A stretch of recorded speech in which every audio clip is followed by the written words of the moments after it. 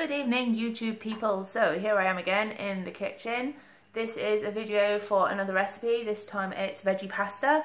It's really easy to make, costs very little, and should keep you going for a few days. So just to let you know what's going to be in this recipe, I will be using 3 cloves of garlic, about half a yellow onion, some tomato passata, some Italian herbs, so oregano, basil, thyme, anything you fancy really.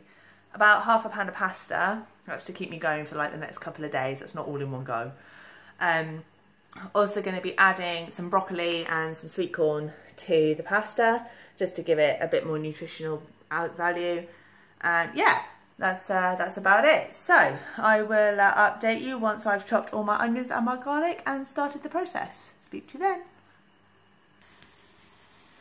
Okay, so far towards my veggie pasta, I've got the pasta on boiling, and I've just put the onions and the garlic into a frying pan to saute for a few moments. So this is what it looks like. There we are. You have, hopefully, my bad camera angle, the onions and the garlic in the frying pan, and my big bowl of pasta bubbling away. So the next job is to chop the broccoli and add that to the onions and the garlic. I'm also going to put some sweet corn in there just for a bit of extra. And add the tomato sauce and the herbs, cook it up together, and then I'll mix it with the pasta. So I will be back in a bit. Just added the rest of the veg to the sauce and just waiting for the pasta to cook now. So this is what the sauce currently looks like.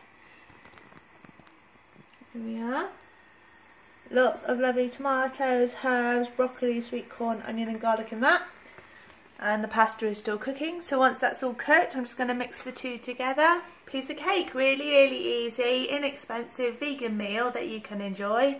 Doesn't cost very much at all and is completely cruelty free. Hope you enjoy it.